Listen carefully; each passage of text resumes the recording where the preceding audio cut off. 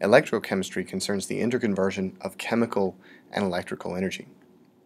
Primarily, electrochemistry takes advantage of the fact that there are certain types of reactions where one species transfers electrons to another species, and in these reactions it's literally an electron, one or more, that's moving from one atom or molecule to another.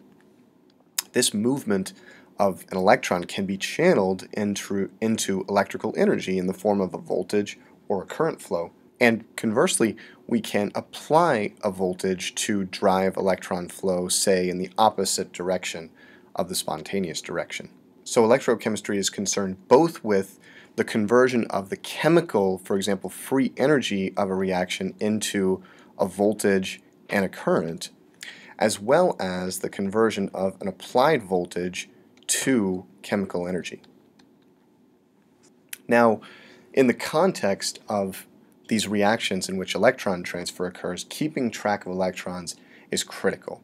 We want to keep track of how many electrons a species has before it reacts and after it reacts to determine whether it gained or lost electrons.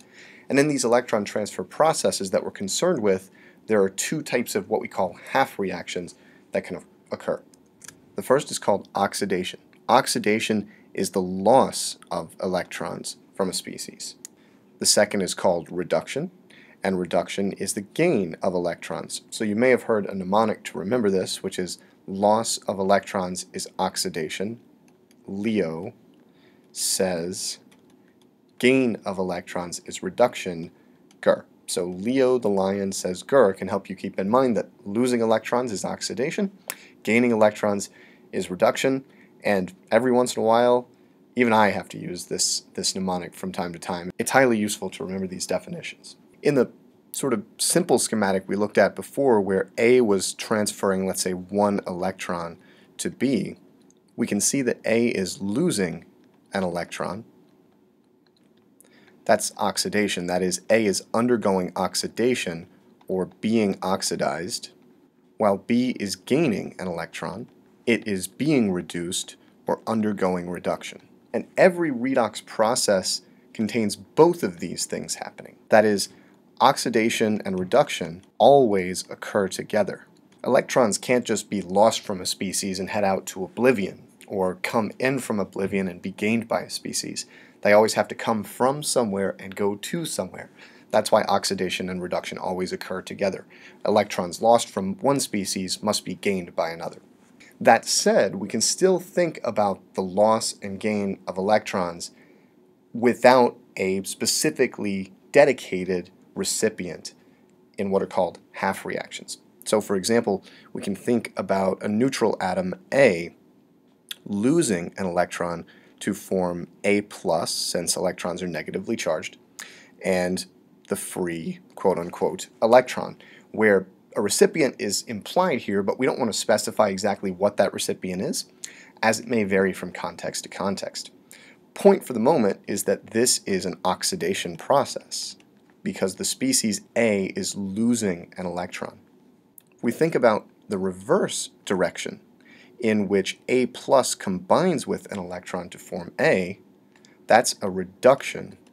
And more specifically, that's a reduction of A+, while the process in black, the forward direction, is an oxidation of the neutral species A.